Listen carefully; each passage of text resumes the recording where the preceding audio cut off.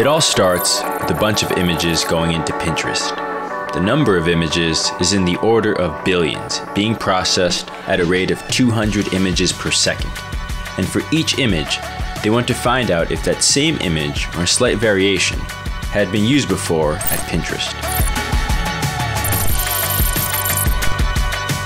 At a large scale, solving this problem in near real time can be challenging to say the least. Pinterest's engineering team came up with a way to do this, but in batches. The first solution was a batch processing system that would take several hours to produce results, which is a problem when the consumers of that data need to act on it in real time, for example, detecting spammers and abusers trying to harm the platform. Given these requirements, the team set out to build a streaming pipeline that would detect similar images in near real time. There's so many moving pieces in this system, from Kafka, Apache Flink, RocksDB, and more. So how do they all relate? At a high level, the system flows as such. It starts with images that then turn into embeddings, which then get processed and go to Kafka, and from Kafka to a Flink workflow.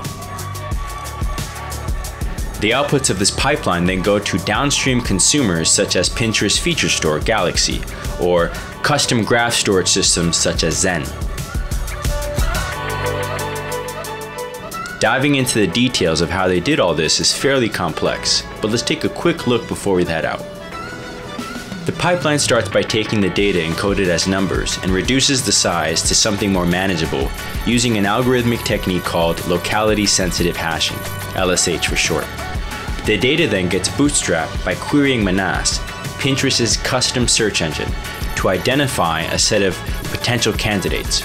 This is known as the candidate generation stage. From there, they then score the candidates generated from the candidate generation stage using a TensorFlow model. This is known as the candidate selection stage. If during the selection stage a similar image is detected, Pinterest then goes ahead and identifies the cluster where it is stored and updates that data in storage. And that's it.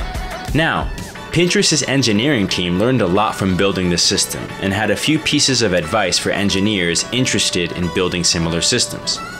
1.